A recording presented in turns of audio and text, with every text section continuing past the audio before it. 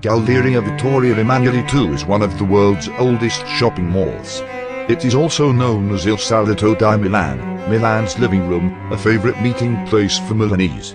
Housed within a 4-story double arcade in central Milan, the Galleria was named after Victor Emanuele II, the first king of the Kingdom of Italy. It was designed in 1861 by Giuseppe Mengoni and built between 1865 and 1877.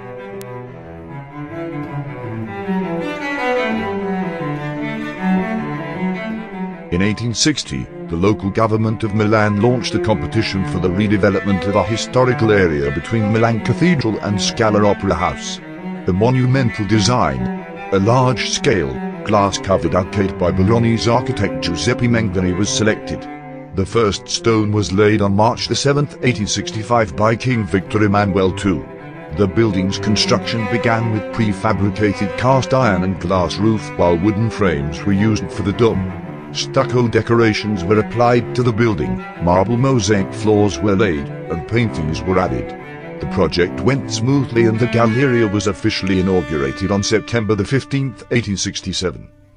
Since the Galleria is one of Milan's most popular attractions, the place is constantly crowded with locals and tourists, the latter often snapping pictures or gazing at the spectacular architecture.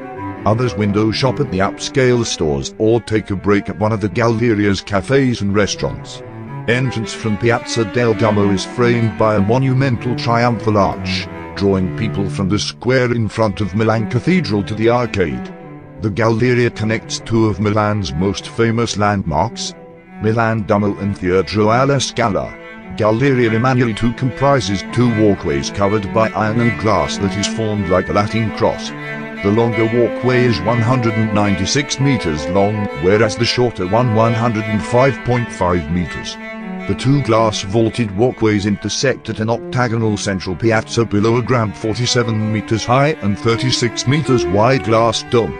Inside the Galleria, all commercial activities display an insignia with gold writing on black background. These insignia give the shop lots its elegant outlook and further enhances the building's historical values. Four distinguished painters, Carniti, Pagliano, Giuliano and Pietrasanta, painted four large allegorical paintings using fresco method in the four lunettes, created by the dome curvature in the octagon. These four paintings represent the four continents of the world: America, Europe, Asia and Africa. The same artist also painted frescoes on golden background which represent four allegorical figures, the personifications of science, industry, arts and agriculture.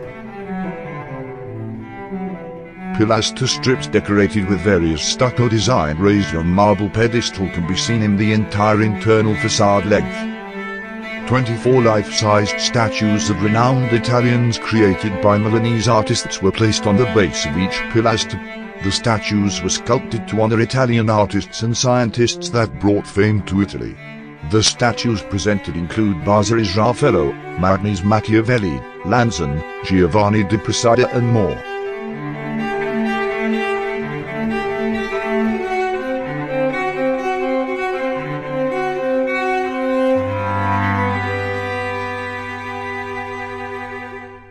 Covered in enamels, the floor is a sophisticated creation of a group of Venetian artists. In the center of the central piazza, Salviati produced four magnificent mosaic emblems that represent the city of Turin, Rome, Florence and Savoy.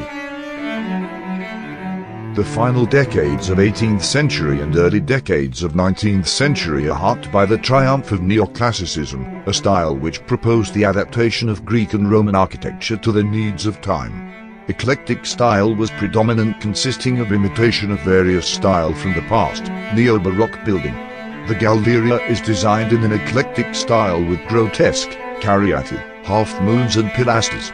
This style is prominent in the second half of the 1800s in Milan.